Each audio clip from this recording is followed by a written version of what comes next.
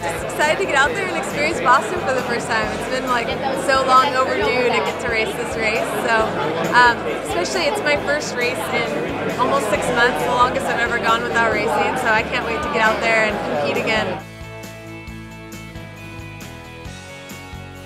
It's been challenging. It's the longest stretch of injury I've ever had. I haven't had too many injuries relatively in my career, so that's been hard at times, but I've always found injuries make me stronger, like mentally as well as physically. I figured out how to cross-train to my advantage, and this one was no different. So my last PR last year was off of 8 weeks of training after injury as well, so that gives me confidence that going into this.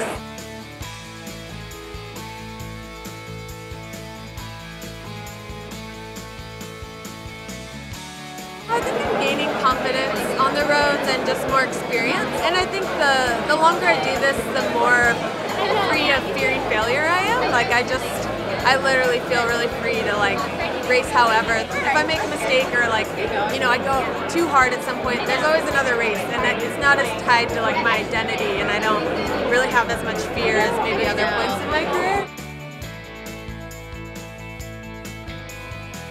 Every build-up I've run has gotten like significantly faster, and it's like been very successive. So I don't feel my age at all, and I think what might have helped me is just starting the marathon later. Like I was running miles here not that long ago. I was running the BAA mile and actually kind of got a little too far away from the strength work. So I think I have some more miles in the tires for sure.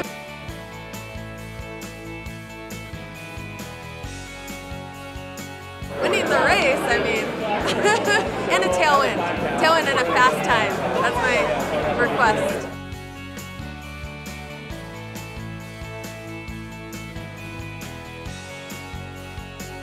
I've never seen her this fit before, so that's kind of a good thing. You know, that's how you want to go to the starting line is like I'm in the best shape of my life, and now let's go see what happens. So she's fit, she's ready. I feel like his mental approach to this race is so different from a lot of people. Like a lot of people are afraid of the downhills beating them up, they're afraid of the uphills, and Ryan really ran like fearlessly and really embraced the downhills. Like I think it's more of like a mental perspective, and we've tried to simulate that in training as well. The thing with Boston is it's so crowded everywhere that even if I get on the course, I don't think she'd see or hear me. So I really want to see it selfishly. So I think I'm going to go to the finish line.